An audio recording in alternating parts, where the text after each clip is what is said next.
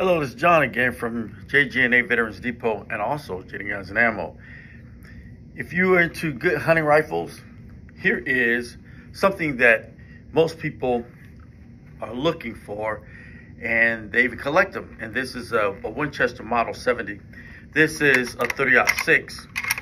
It is a nice rifle, and it is available in store.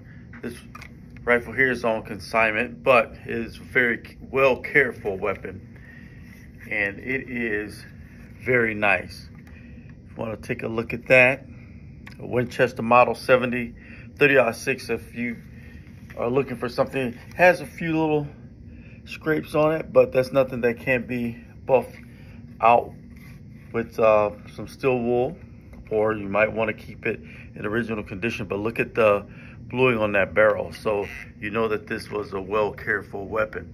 And so you can check out our website and take a look at this a little closer. If you're looking for that Model 70, here's one in a 30-06. Also, for those of you that like plucking around with the 22, we talked about this before. This is a Ruger Mark II. I do believe this is a Ruger Mark II. So those that like to just go out and shoot, these were very, very popular weapons, as target weapons at one point. And they've kind of become a collector's item, but there's a lot of folks that still just use these for going to the range. Very practical weapon that's still shootable.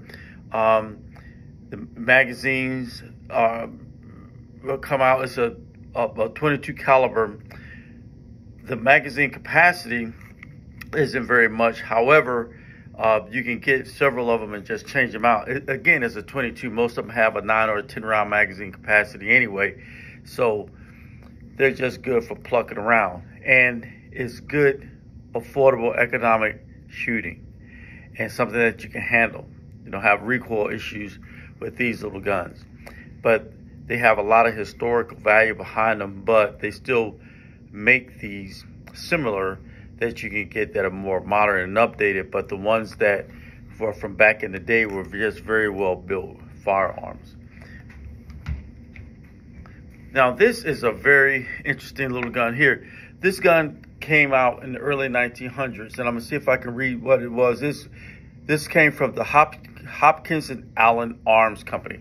Now we don't see them around anymore, but this was a number 722. So this is a 22 caliber from back in the day. For you curio collectors that might be interested in this, we're going to put another 4N on here. You can see that the 4N was right here that matched this stock.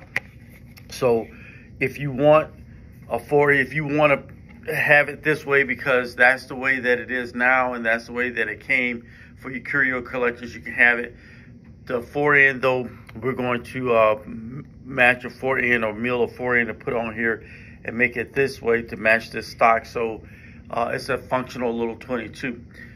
Still fires. It's a single shot little 22, but again, it was from the early 1900s. The craftsmanship, so the historical craftsmanship and value of this weapon is what most people, especially collectors, will look for, and not necessarily take it out and go shoot it all the time. So yeah, it is available also.